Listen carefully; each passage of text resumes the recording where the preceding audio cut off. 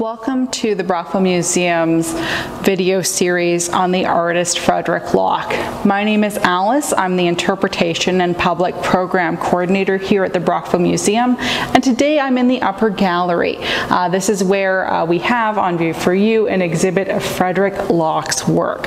So who was Frederick Lock? Frederick Lock was a British artist. He was born in Suffolk, England in 1825. In his youth, he was quite a prolific artist. He studied at the Royal Academy in London and also had some of his lithographs and different drawings published in different magazines. Eventually he moves to Canada and comes to Montreal in 1847 to live with his uncle. From there he travels a little bit around Canada and begins to paint and draw many different landscapes. Later on, he actually lands in Brockville in 1853. He sets up shop in the Mackenzie Hotel, and he holds his first exhibition in Brockville, showcasing some of the portraits he's done of some Brockville merchants.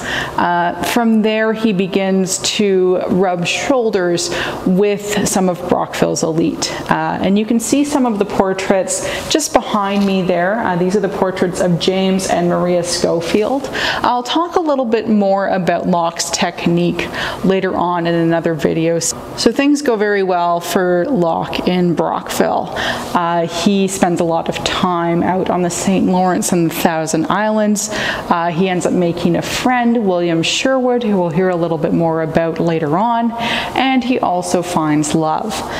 So he marries Emily Chafee.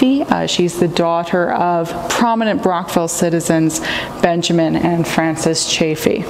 However, this success is rather short-lived. Emily passes away in 1859.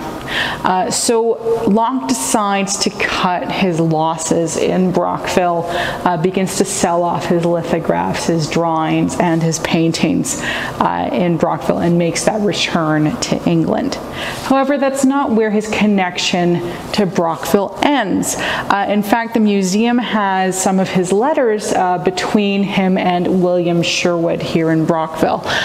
So you can see them here just behind me. You can come and view them, and there's also the ability to read them, full transcriptions on our museum database. So these letters are fantastic.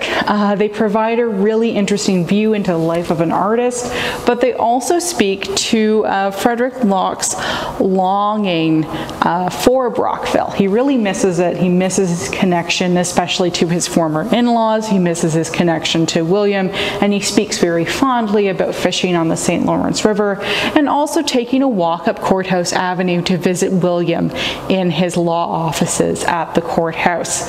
So this provides a really complete picture of Brockville in the late 19th century.